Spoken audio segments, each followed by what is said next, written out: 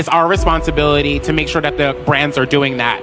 Right now, I don't work with any brand who puts me on a campaign and doesn't have the size inside of the store, right? I'm not working with any makeup brand that doesn't have my shade or shades darker than me in the stores. It makes no sense to be a face of something that doesn't have the product there. So I think we definitely have been a part of that, making sure that these brands are not only listening to us or not including us just in the campaigns and the fashion, but actually in the thread of the company, right? I want people that look like me, who are behind the scenes, who are the photographers, who are the production people, who are working as the designers, right?